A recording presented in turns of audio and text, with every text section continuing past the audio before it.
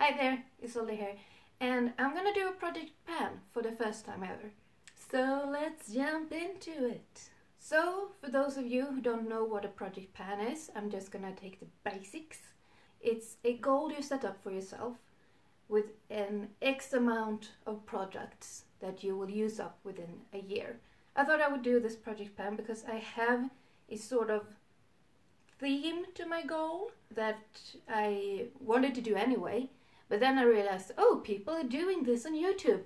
I could make a video of that. And the theme of this Project Pan is makeup that has been tested on animals. So if you watched one of my earlier videos, I can link it in the description down below. I talk about different brands that test on animals, and I do not support that. I don't want to buy anything that's not cruelty-free, which I've talked about in that video, so go and check that one out. But since I have been a naive little person, I have makeup that are tested on animals. And I did not buy it with the intention of like, well, I don't care, I'm just gonna have this makeup because I want makeup.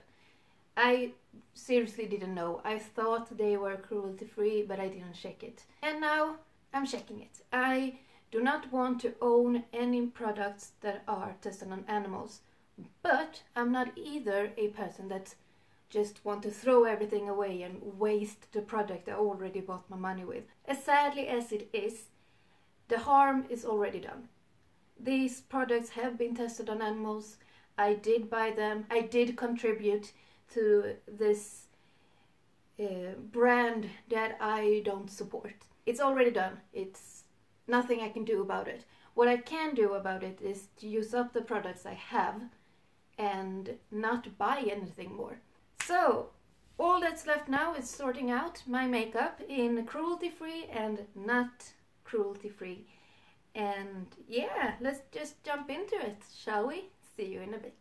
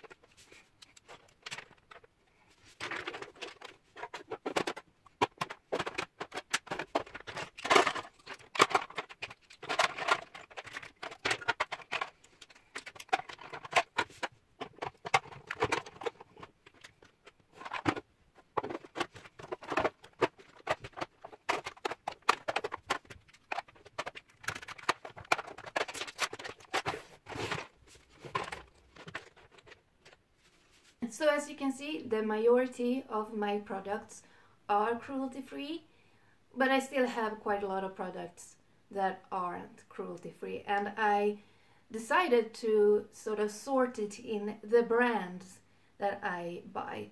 And it's not a shock to me that the brand I buy the most makeup of in this category is Maybelline. So let's just start with this. First up to the ring is Master Prime Pore Minimizing Primer.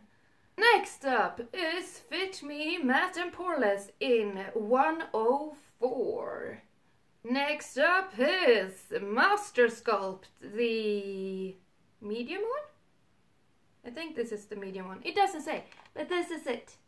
Next we have Master Fix Setting and Perfecting Loose Powder. And this is what that looks like. Then we have a single eyeshadow in... doesn't have a name. But it's a Maybelline single eyeshadow Color Sensational in black. Then we have a lip product. I barely can read the label because the color is so dark. But I see Vivid Hot Tattoo in color Slay It 82. Well, that's that. Then I have my favorite products of Maybelline, which is mascaras. We have Lash Sensational Lash Multiplying Mascara. Oh, I will miss you. And then we also have Lash Sensational Lash Multiplying Mascara in Waterproof. And the last mascara by Maybelline is the Falsies Push Up Angel Mascara. And next up is MAC. First off, the MAC Pro Longwear Nourishing Waterproof Foundation. Then we also have the Pro Longwear Concealer by MAC. Then we have a little travel size of the MAC Prep and Prime Fix Plus. And a lip pencil in Night Mouth from MAC. After MAC we have some L'Oreal products, and I have this Bonjour Nudista Awakening Skin Tint in Clear Light. Then we have the all-time favorite on YouTube, not my favorite however.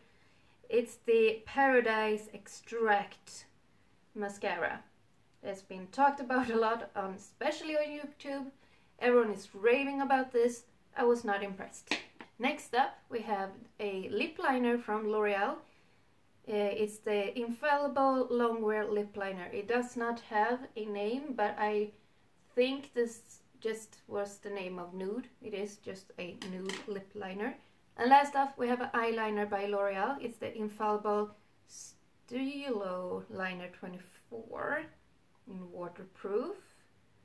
Does not either have a name, but it's like this really metallic blue sort of color. And then we have some makeup from Clinique. I don't usually buy makeup from Clinique. This was sort of a present from a friend.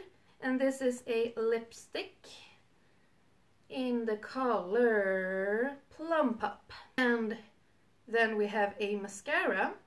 It's the Clinique High Impact Mascara in black. Just a travel sized one.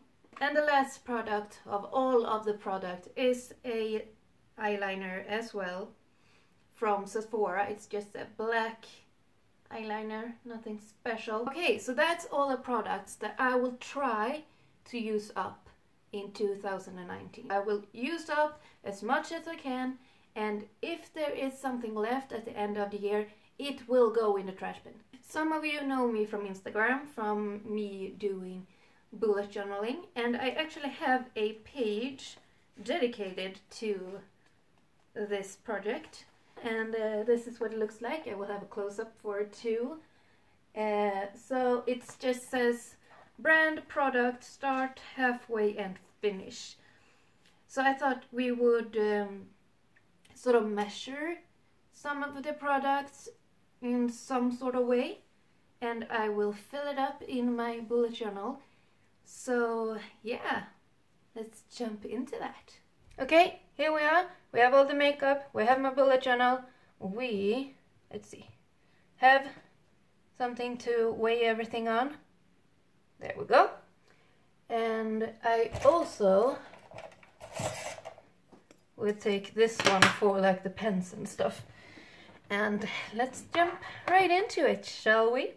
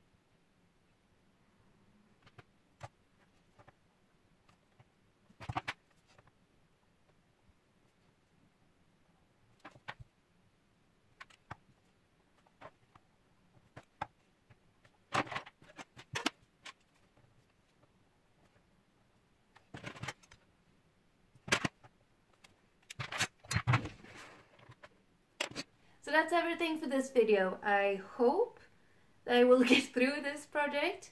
I don't see why. Until next time, bye.